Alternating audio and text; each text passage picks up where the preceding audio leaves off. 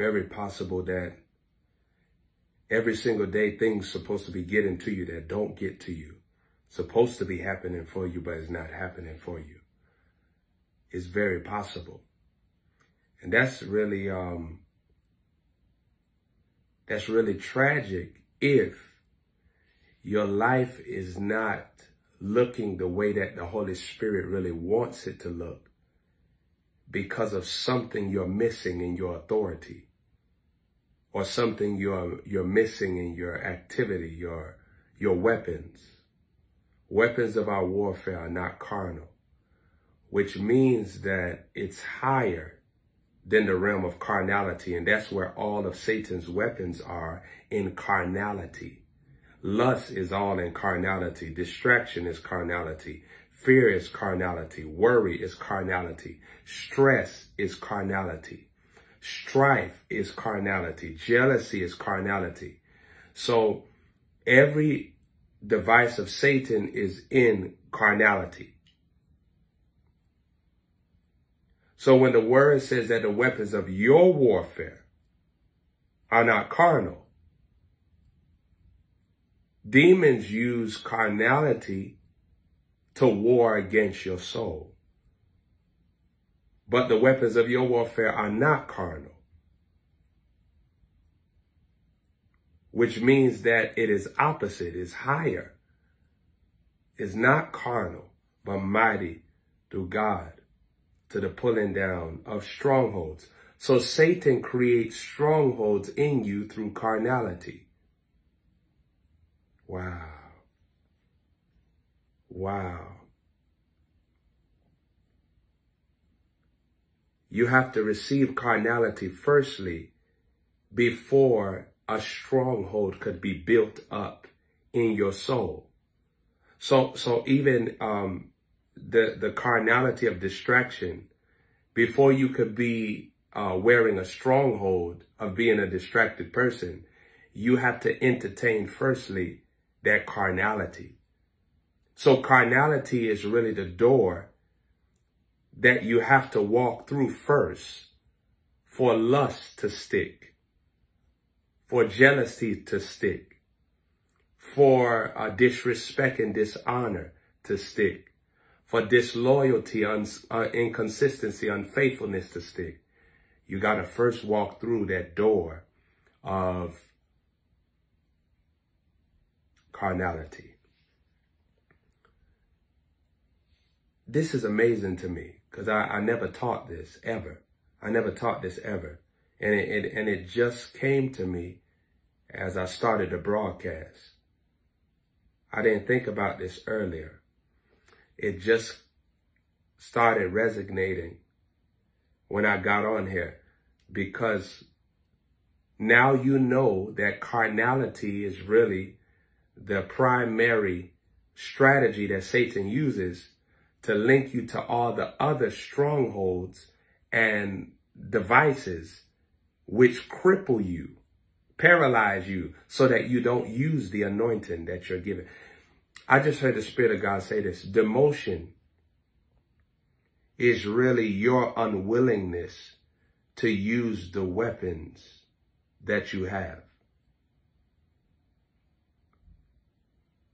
Demotion is unwillingness to use the wisdom in which you do carry. The saddest thing about demotion is this. You're not being demoted because you're unequipped. You get demoted because you refuse to use the equipment. Wow.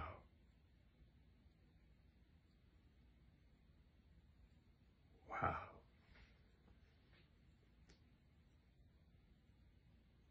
Demotion doesn't mean that you lost ammo. You got the ammo. But demotion means that you refuse to pull the trigger.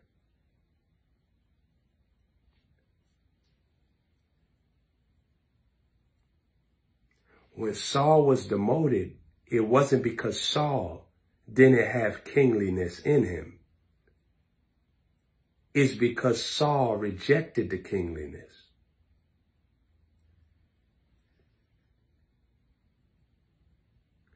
Judas didn't betray Jesus because he was a slave to betrayal. Judas just rejected the power of discipleship in which he was taught. Lucifer did not turn against God because Lucifer wasn't carrying anointing to fight for God, to love God. Lucifer turned against God because Lucifer rejected the impartation, prophetic and apostolic impartation right here, right now.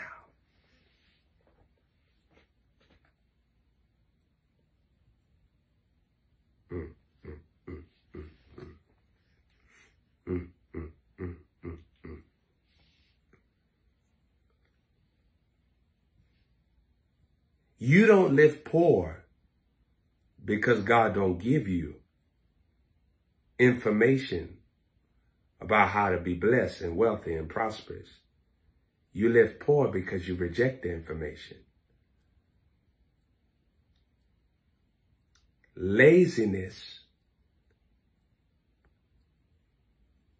is often loving the results, but hating the path to get there.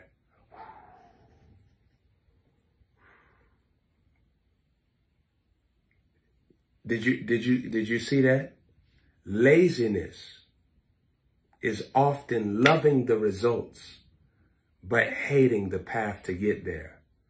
Somebody wants a six-pack, or I want my stomach to look like that, but you don't want to do sit-ups.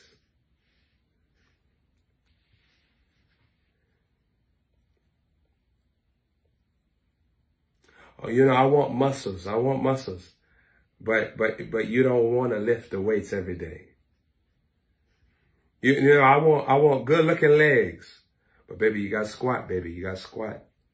You gotta squat.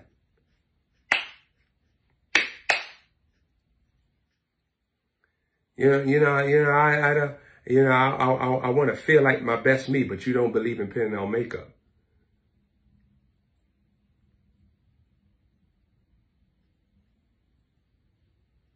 God created makeup so you edit your daddy.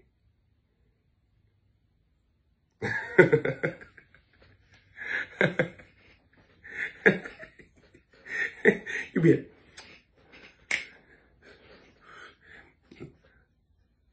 you can't see your daddy moving through you. Be like Diggle, Elroy right there, Elroy should be like, I know I look good. Excuse me, sir. Can you tell me where to go? Excuse me, sir. Excuse me, sir. Mister, excuse me, sir.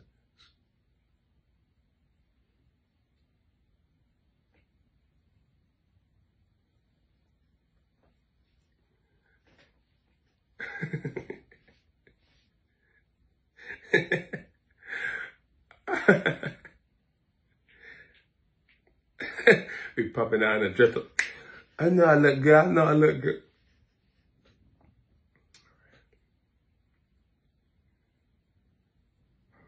Sir, may I use your pen? Can I use your pen? Oh, I meant, ma'am, can I use your pen? Yes, your pen. Okay, thank you. Sir, your seat is right. I apologize. Ma'am, your seat is right here.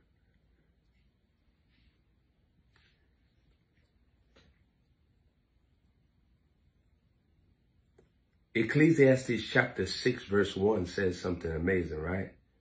It says, and the man to whom God giveth riches and wealth and honor, that he wanteth nothing for his soul of all that he desireth. But God does not give him the power to eat it, but a stranger eateth it. Then the text begins to go on to say, for this is vanity and an evil disease.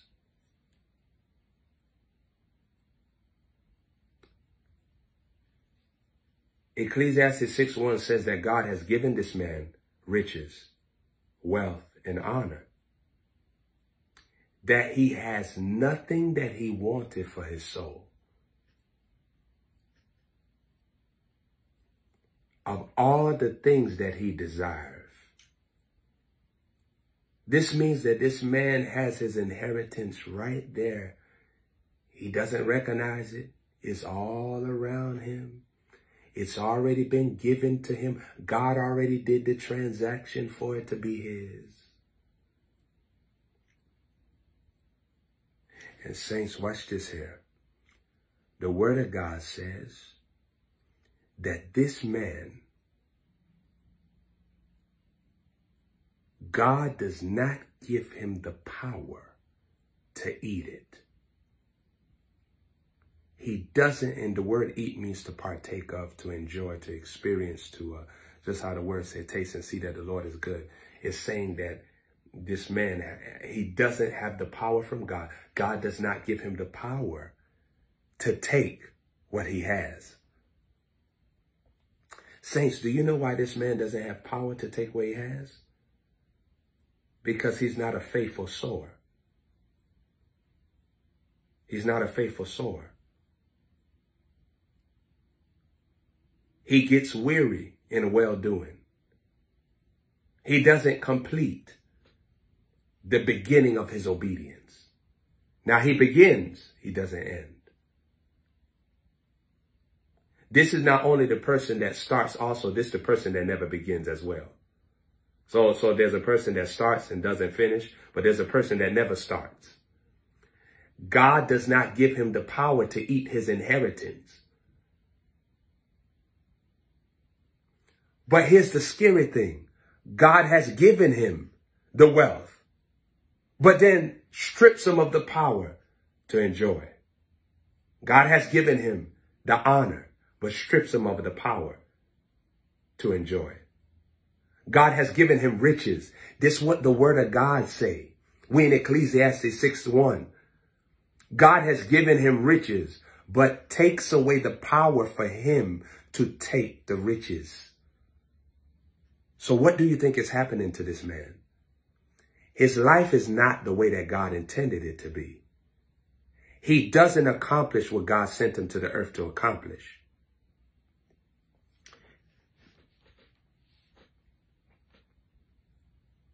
He loses battles that he's supposed to win. His conditions is not the way that God intended the conditions to be. God has taken away the power from him for him to eat the wealth, the riches, and the honor. So this means that God, his will is for him to have the wealth, the riches, the honor.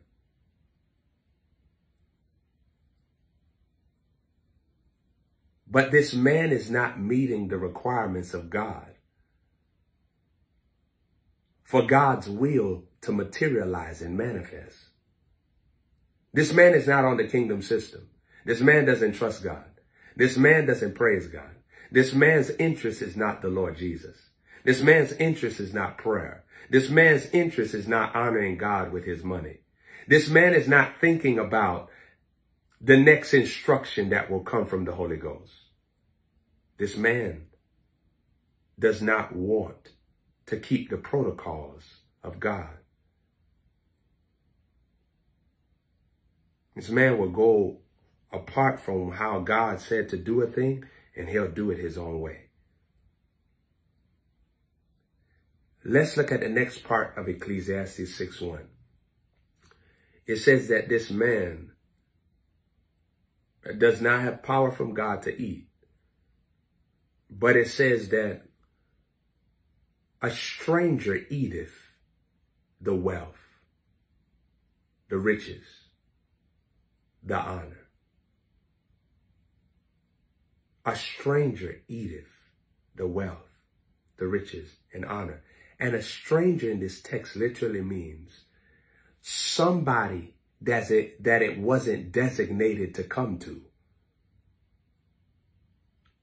They wasn't the original recipient. the package was sent to another address. Stranger in this text doesn't mean that it's just somebody that doesn't know God or something.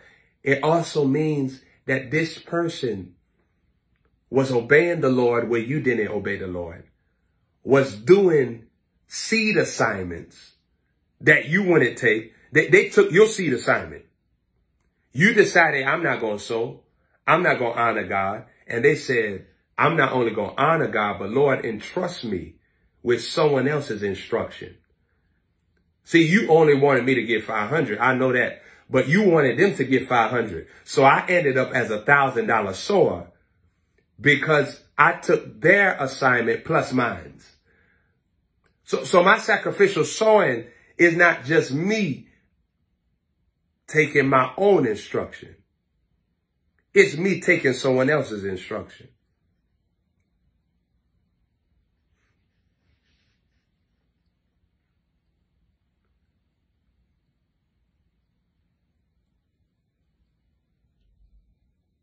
A stranger eateth it. It wasn't supposed to come to them. It was supposed to come to you.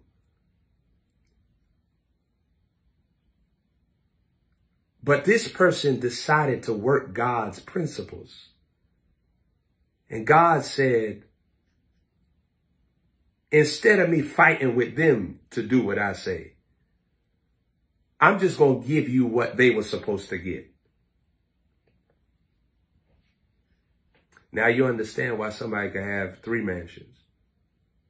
And somebody could be homeless talking about, Lord, I'm praying for God. I need God to help me. I need God to set me free. I need God to deliver me.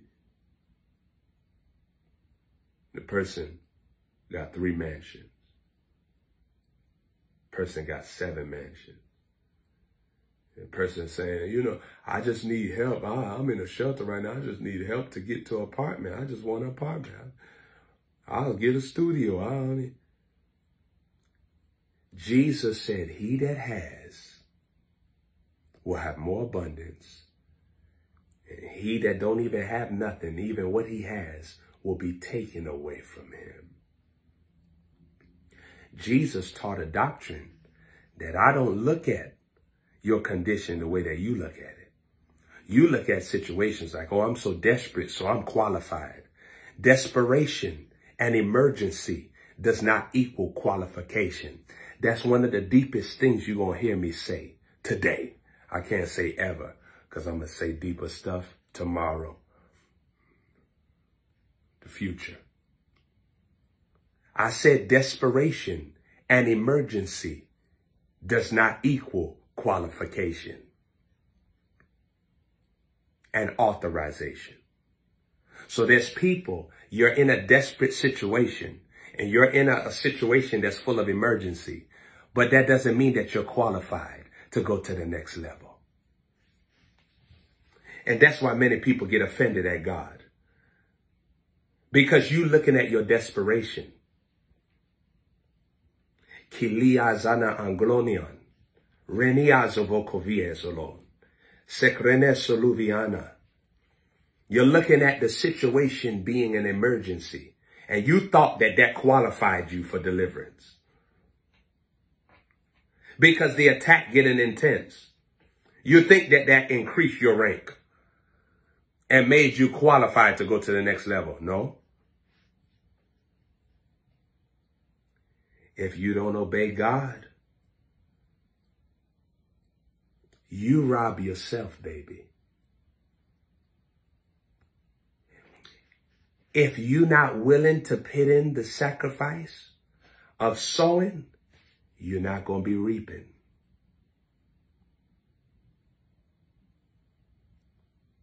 But if you be willing and obedient, you'll eat the good of the land. The text says that a stranger eats the wealth, the riches, and the honor. So this stranger is a person that obeyed God. Now God is giving them double. They're not only receiving rewards of harvests for honor, for riches and wealth that came from their own instruction. They're receiving honor, riches and wealth that came from them obeying the instruction that you didn't want to do. While you wrestle with God over what he asks of you, there's somebody that God don't have to wrestle with. While you struggle with fear to follow God's instruction, there's someone that has enough faith because they've been listening to the word of the Lord. They've been following the prophet of God. They've been listening to what God is saying. So they're built up. They've been praying in tongues, building up yourself in your most holy faith, praying in the Holy Ghost. They've been doing what the word said to do. They've been rejoicing in the Lord. They've been forgiving people. They've been keeping their eyes single. And so they got enough light in them to walk in perfect love, which casts out fear. See, some of you all don't have enough light in you because you mismanage your moments. You mismanage your cell phone. You mismanage how your attitude operates. You are operating the wrong attitude. You forget to thank God. Well, somebody is not forgetting to thank God.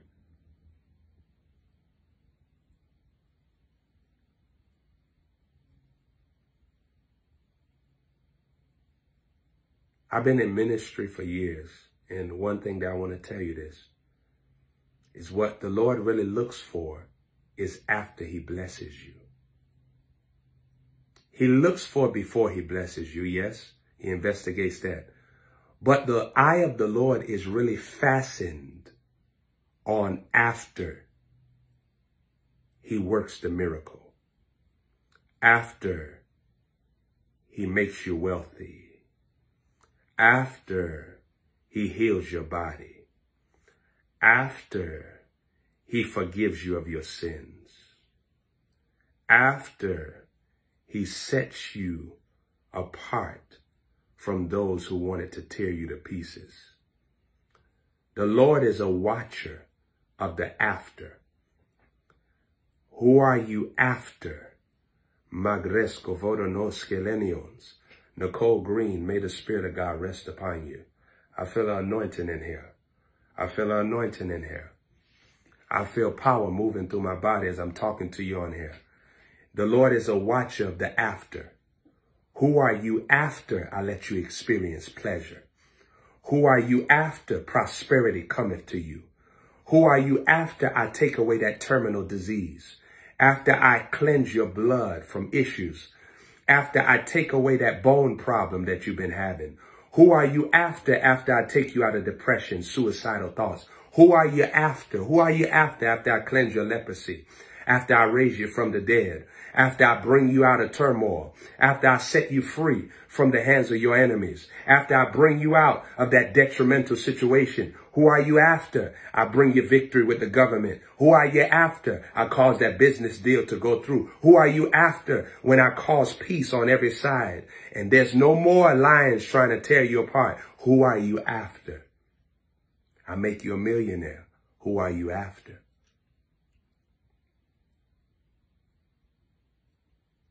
Do you keep on sowing after I give you $500,000? Do you keep on sowing after I give you $2.6 million? Or do you keep on sowing after I make you $10 million? You got $500 million.